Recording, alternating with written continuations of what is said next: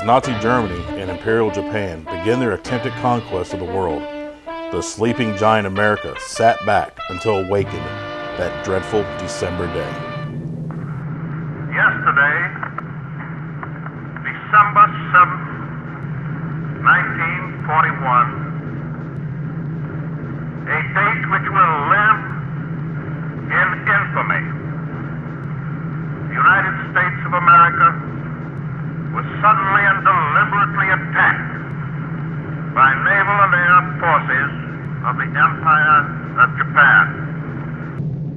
When the bombing of Pearl Harbor occurred on December 7th, 1941, it was Sunday afternoon here.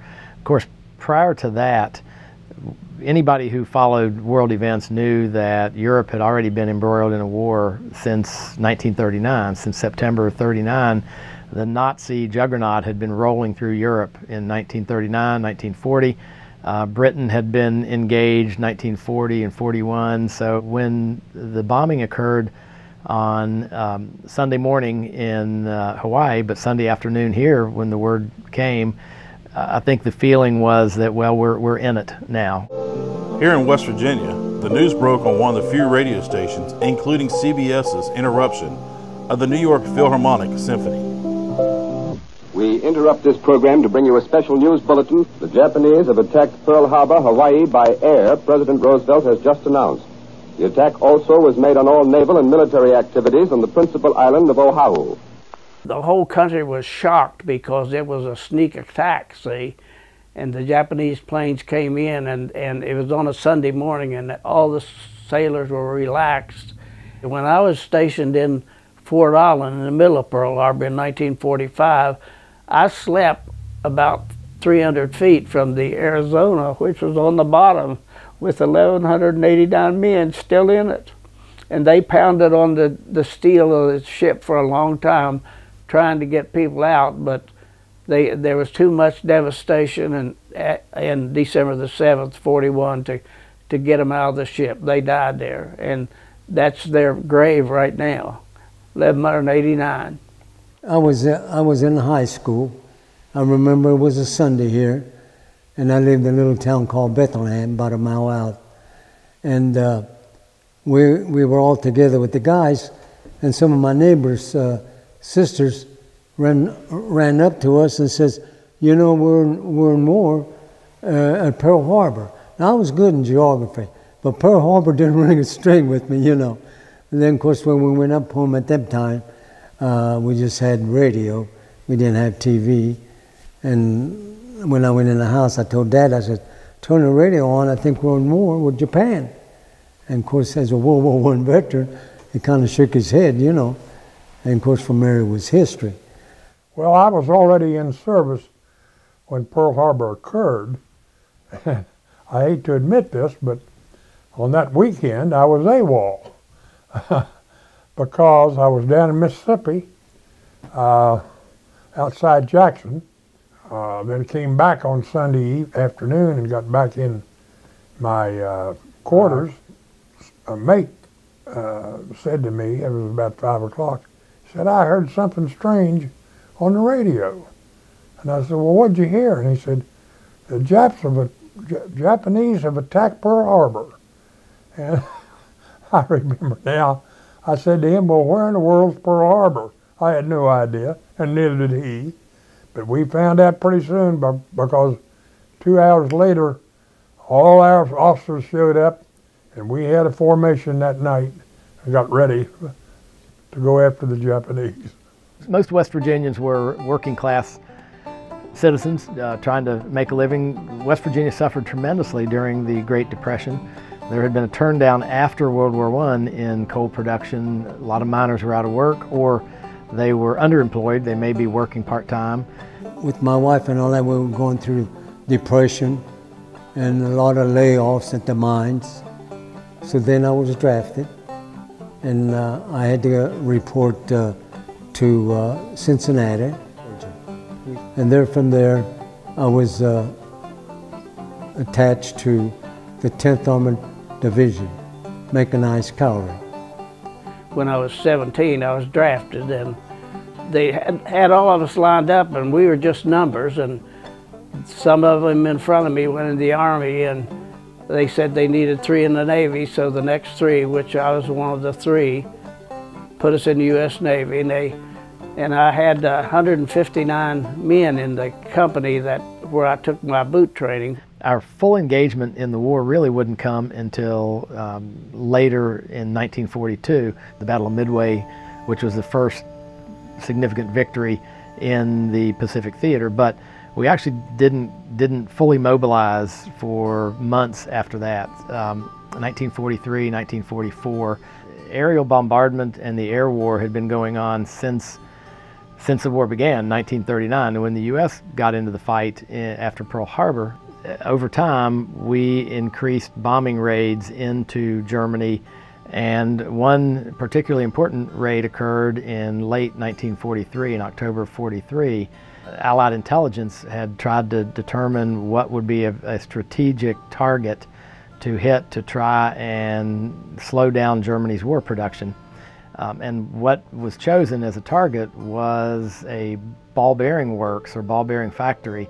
And while a ball bearing may not seem that important in the overall scheme of the German war machine, so much of the German fighting capability depended on the lowly ball bearing.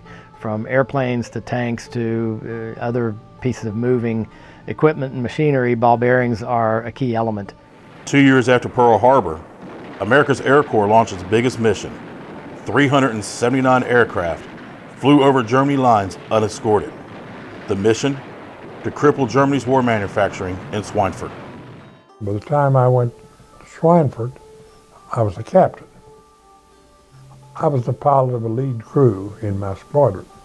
This was the first Schweinfurt mission, and I led my squadron, and we were the high squadron in the high group, which was the safest place you could be facing German fighters, because they never shot at the top group. They shot at the lead group and the low group, principally the low group, because they came in from the front and shooting 20 millimeters, which at a certain point, they'd roll the airplane over on the back and go straight down. We had 50 calibers, and they could stay out of our range as they were shooting at us. So because they had to turn over and go down and go right in front of the lower, whoever was below, they just fired at the low group all the time, and the high people had almost a free ride. I went to Schweinfurt and back without a scratch. Had no problem at all. Under heavy fire from the Germans, the bombers missed their targets. They knew that they would have to face death again and cross the German lines for another raid. This time, Germany was ready for revenge. And in 1943, we had no troops on the ground in Germany, so this raid would have taken place once the troops crossed the English Channel, would have been completely on German-occupied, Nazi-occupied territory. The second time around, well, we knew we were going to go back because we missed the target on the first round. Everybody did. We didn't do enough damage to make any difference. So we knew we'd going back, and of course the Germans knew we would be coming back too. So on the October raid, by chance, it was my turn to lead my squadron, and my squadron was going to lead our group. And we were going to lead the whole 8th Air Force. It was our turn to, all these things came in rotation. So it was our turn to lead the 8th Air Force. So we formed up and started back. Well, our low squadron, the 305th, I believe it was, failed to join up with us. And here we were getting ready to depart the British coast in formation with only 2 groups in our wing. And all the other wings had 3 groups in them. Well, that made us the target for the Germans right off. There was less people shooting at them with only 2 groups. So they just riddled us is what happened. They concentrated on us. And I've forgotten now how many airplanes we made to the target, but we lost airplanes all along the route, right and left. After suffering massive casualties, the Allied bombers hit their targets, demolishing the German war factories. The treacherous 500-mile journey back to Allied territory begins. I remember my right wing man was a boy from South Dakota, the pilot, and he was the deputy leader, and he got shot up right on my right wing and had to go down, called up and bid us goodbye and wished us good luck and bailed out of his airplane. It was on fire. We lost the fellow behind us got shot down, and well, we lost about half our airplanes on the way in. And after bombing and turning for home, and we came home on the southern route, we lost some more. I got back to my base with 5 airplanes out of 21. So that gives you an idea of what happened to us. We had a couple that landed on the shore of England, didn't try to make it back to the base because they had either engines out or wounded people who needed immediate attention. So it was a long, rough day, I'll tell you that. And we were very lucky to have made it. But luck was with us. For over a year, General McLaughlin and the Air Corps focused on achieving air superiority by decimating the German Air Force, setting the stage for the Allied invasion of Europe in 1944, now known as June of 1944 is the most famous invasion of France, invasion of Normandy, where our troops figured significantly in that fight. The invasion of Normandy was, and still is, the largest amphibious assault ever launched in human history. A total of about 160,000 troops were ferried across the English Channel, and prior to the actual amphibious invasion, the morning of June 6th, the night of June 5, June 6th, paratroopers were dropped into France in advance of the assault. The role that the actual naval craft played in D-Day cannot be overstated. One of the key vessels that ferried troops and supplies to Normandy would be the LST. LST, which stands for Landing Ship Tank, was a very large vessel, roughly the size of a football field, about 347 feet long, so that's a football field plus both end zones and a little bit more. The LST that I was on was built in Jeffersonville, Indiana, and we boarded the ship and went down the Mississippi River, and we tied up at night because we couldn't travel on that river at night. It was too dangerous. Into the Gulf of Mexico and around Florida and up the East Coast, and then moved over to England. And then we went up a river which was bigger than the Elk River, and they had us lined up this river ready to move whenever they declared the invasion.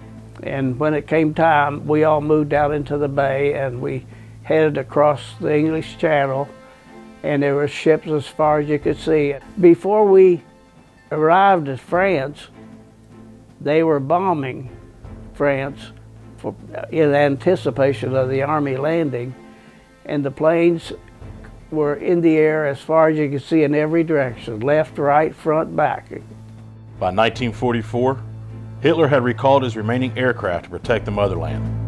As Allied ground forces began their descent on Europe, they deployed over 3,000 bomber and fighter aircraft over France to ensure protection from the skies.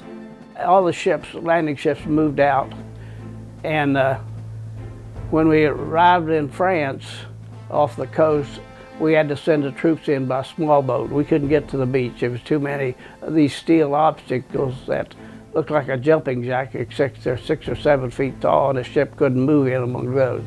It'd tear the bottom out. These massive troop carriers and supply ships could carry tanks, they could carry jeeps, they could carry troops, and when they brought them across the English Channel under enemy fire on D-Day, they would deposit them on the beach, which would go a long way toward helping secure the beachhead. My job on the LST, my job when we were underway was in the engine room where they made the electric power. But my job when we had general quarters, which means everybody go to a battle station, I was gun captain on a 40 millimeter that was on the right side of the ship up in the bow. I saw the whole beach of Omaha from one end to the other all that morning and all that day when the troops were going ashore. And we of course didn't go ashore, but we laid off. And I saw the destroyers move in and pound those. That cliff was on the left side of our landing. And on the beach, there's only one road for them to get off of the beach and up into France. And it was just bumper to bumper of trucks and tanks leaving there. But it was very interesting, and I knew that it was a memorial thing that I would remember, and I made sure that I saw it all. We were looking at the boats that were burned, and we were on one boat, and I said, there's a dead guy right there, and some of the guys said, where? I said, well, look, there's his teeth and his head. He was burned from a shell that hit his boat and burned him. And of course, we saw the men dying and floating past our ship, and I remember one man, he had red hair, and he had on a life jacket, but he was hanging in the water like this, and that red hair was floating out. So it was terrible to see some of them, what they went through. LSTs continued to ferry troops and supplies to Normandy beyond June 6th. And after bringing troops and supplies into the fight, they also would turn around and bring casualties and German POWs back across the channel back to England. Then after we unloaded our troops, we went back to England, and we made 15 trips from England to France. In the first 7 trips, we brought back wounded soldiers. And then after the 7th trip, we started bringing back German prisoners to England. The German prisoners that we had were 14-year-old, 15-year-old boys. They were young men that were childs, really, but the Germans, older soldiers, we had pretty much annihilated them. I will say this, during the invasion of Normandy, there was no German airplanes. The 3rd day we were there, one flew over, and every ship opened up on that plane. He shot it down, and they brought the German pilot aboard our ship because we were a flagship, which means that the admiral in control of the whole fleet stayed on our ship. And the next morning they took him off of the ship to a hospital, so I never knew what happened to him. We were there for 3 months, and later on, when the troops moved farther into France, we were allowed to go ashore. We went about 5 miles inland into France, and 5 of my buddies, and then we saw a tank burning in a field, and we decided we'd gone far enough. After Germany suffered a crushing defeat on D-Day, the Allies steamrolled through Europe until the Nazi war machine braced themselves for a final stand at the Battle of the Bulge. Optimistic estimates predicted that the war could be over in Europe by Christmas of 1944. And until December of 1944, there was still some hope that Germany was about to crumble and that resistance would end, and the Allies could, in fact, get to Berlin and end the war pretty quickly. However, in mid-December, December 17th, the Nazis launched a counteroffensive called what we know as the Battle of the Bulge today. That counteroffensive was launched through the Ardennes forest of Belgium, and it created about a 50-mile bulge in the Allied front. That engagement, known as the Battle of the Bulge, raged for about a month, December and early January, in one of the coldest winters that Europe had seen in decades. We pulled out early part of September to go to Europe. And we were the 1st Armored Division. We landed in Cherbourg, France. and the front wasn't too far away from there. And then from there, we started, I remember our captain that night says, and tomorrow you will meet the enemy. And for me, an old coal miner, old private at the time, really went through me. So we had our first battle. And then from there, we kept moving. And then finally, we got a straight from General Patton to our general. He says, bring the 10th Armored right now. We was wondering what the heck's going on. So we went there, and then we found out it was the big push from the Germans. They call it the Bulge because they hit us this way. We were the first unit ever in Bastogne at that time. The fighting was fierce. The resistance was fierce because the Nazis threw into the fight some of their elite troops, SS troops, and forces that would fight to the last. Ultimately, the battle for Bastogne was of critical importance. Bastogne was a crossroads town. A lot of roads led to Bastogne. Bastogne was the point of kind of a last-ditch effort to stop the German assault. And it was a successful defense of Bastogne against all odds. Allied troops, U.S. forces, including infantry as well as tanks, stemmed the tide of the Bulge at Bastogne. Our air support could not help them.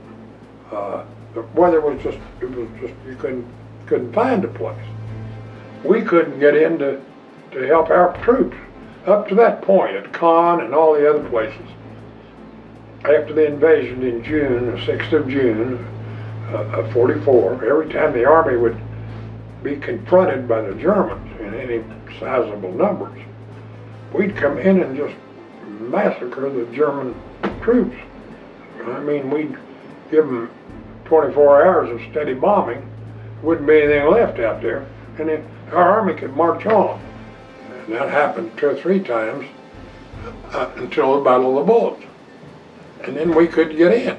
Between fierce fighting with elite Axis forces and the blistering cold, the Allies were forced to hold for days under dire conditions until the weather broke and reinforcements and air support helped recapture the initiative for our troops. Every day I briefed a new mission in there. So after 6 days of that, I was up all night, every night, getting these briefings ready. And after 6 days of it, I was dead on my feet, tired. So it was my turn to lead, and the weather was breaking so we could get in. And we had a little target, a crossroads. It was our target. It was an easy mission, a nothing mission for us. So we went in, I think, at 15,000. We'd go up to 25. And when I got in the airplane, I was so dead tired and got formed up. I said to the navigator, I said, boys, I'm going to lean back and take a nap. Call me when we get to the initial point. That's where you start your bomb run. Well, I was about half asleep. It's hard to imagine going on a bomb, an attack, and be half asleep in the cockpit, but I was. Well, all of a sudden we get hit, and the airplane rolls through the air, back and forth, and shrapnel rolls down the outside, cracking and making a lot of noise. And I come to, and I said, what in the hell's going on? Who's shooting at us? Well, sir, there's 3 tanks down here, all shooting at us. And I looked out the window, and sure enough, I could see one of them. The ground was covered with snow, so it was easy to pick them out. And they were down there shooting at us. Well, they didn't do any real damage, so we went on to our target and dropped our bombs and went home. And after we'd landed and got on the ground and everything, I got up out of my seat to get out of the airplane, and something went clank, clank, clank. And I turned around and looked down. A piece of shrapnel, half as big as my fist, or maybe more than that, had come clear through the airplane and up through the metal seat and hit me in the rear, but never broke the skin. And I was half asleep and didn't realize it. It was a real nothing mission for us. But we sure were able to let the Army get going again. The enemy had lost 100,000 soldiers. The Americans, with their allies, 54,000. So you can see what a battle that was. And especially it was winter, and it's a good thing they gave us our shots because you're out in the cold and all that. The Nazi war machine was beaten to submission at the Bulge. It soon became clear the war in Europe was all but won by the Allies. The day coming became known as Victory in Europe Day. I finally got permission to come home in March of '45, and I grabbed it. I'd been gone for over 2 years. I flew my last mission in February, but I knew the war was over right then. You know, you could tell. The armies were moving on. We supported Patton during that winter. Oh yeah, you know, the word went through there like hot fire. He said, boy, the war's over, you're in that line. And of course there was the story about Hitler with all that in Berlin, you know. Somebody says, hey, that's our relief. I said, I don't care if it was all women. I said, well, I want to go home, you know. Victory in Europe Day, or VE Day, while it was greeted with enthusiasm here, most people realized that the war was not over. There was still a job to do to force Japan to surrender. After victory was declared in Europe, the Allies focused on the defeat of Imperial Japan. Even after suffering massive defeats all over the Pacific Theater, the Empire of Japan finally surrendered after the U.S. brought their reign of terror to an end with the first 2 atomic bombs the world have ever seen. On the night that we got the VJ, the Japan surrendered, everything that could move, we made a parade around the airfield. And the airfield, you never walked across the airfield where the planes landed, but we had a paved road all the way around. And we had everything that would move, and they let us do what we wanted to. We were all so excited. We were blowing the horns and had the lights on. When the war in Japan ends, VJ Day as it's called, we actually celebrate or commemorate 2 days here in the U.S. August 14th is the day when Japan stopped fighting. The official surrender, which took place aboard the USS Missouri at Tokyo Bay, occurred on September 2nd, 1945. And either of those days, if you were anywhere in the U.S., you would have celebrated, because essentially that meant the war was over. This is a story of just 3 of the nearly 250,000 West Virginians who answered the call of duty in World War II, and will be forever known as the greatest generation.